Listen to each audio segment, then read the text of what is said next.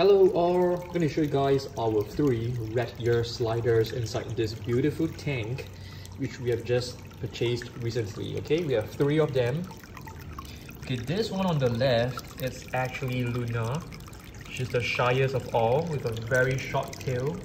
She loves to climb up the tree. This one right over here, it should be Turbo, the biggest of them, and it has a the darkest shell. It has a very long tail. Okay, the naughtiest one in the tank. And right inside we have Cubic, which is swimming right behind. So Cubic is also a male Terrapin. Luna is our most favorite because she's the one who always get bullied by the rest.